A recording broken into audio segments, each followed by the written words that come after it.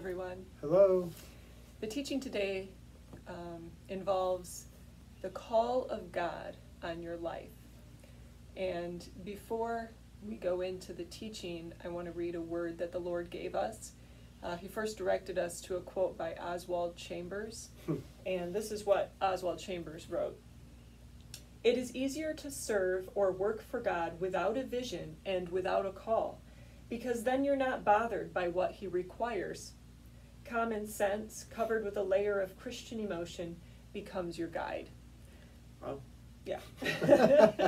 You can ponder that. You can pause the video and ponder that for a moment. Yeah, wow. Okay, and then Acts 13, verses 2 through 3 reads, "While they were worshiping the Lord and fasting, the Holy Spirit said, 'Set apart for me Barnabas and Saul for the work to which I have called them.' So after they had fasted and prayed, they placed their hands on them and sent them off." The Holy Spirit is saying that those who are not sent by Him do not have the aroma of Christ. They are not resisted or persecuted, as are those who have the aroma of Jesus Christ. These often feign persecution and hardship. However, if it were real, they could not win because they work within their own power and they choose their own path. Yeah. And so the Lord wants to show you His path today, His call, because He wants you to fulfill your destiny. There's two avenues to the call of God. The first is a rather easy one. We call this the fivefold ministry. You can find this in Ephesians 4. There are apostles, prophets, evangelists, pastors, and teachers. These are specifically called by Jesus Christ. You cannot choose for yourself whether you want to be one or not. You are called by Jesus or you're not. So that's very simple. Pretty easy. For everyone else in the body of Christ, how are they going to follow? Well, how? Maybe the Holy Spirit Oh, would help out. that's a there, great I'm one. thinking. Yes, when you're born again and filled with the Holy Spirit, there's an expectation that you will hear His voice and that you will follow. Because when you're born again, you've given up lordship of your life, and you've given lordship of your life to the Lord, Jesus Christ. He's become your Savior and your Lord. So He has a call. He has a destiny for you. And the Holy Spirit will speak to you about that, and He will lead you into your call.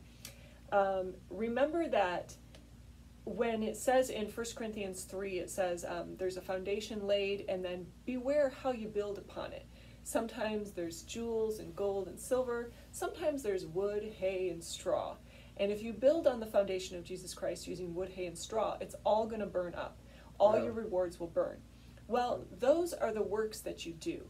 So that's either you're following, which is going to turn into precious stones, gold, or silver, okay?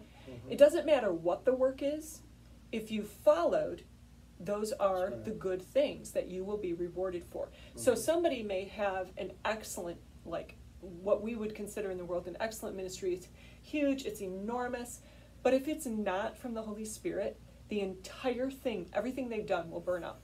They themselves might be saved, but only as through fire.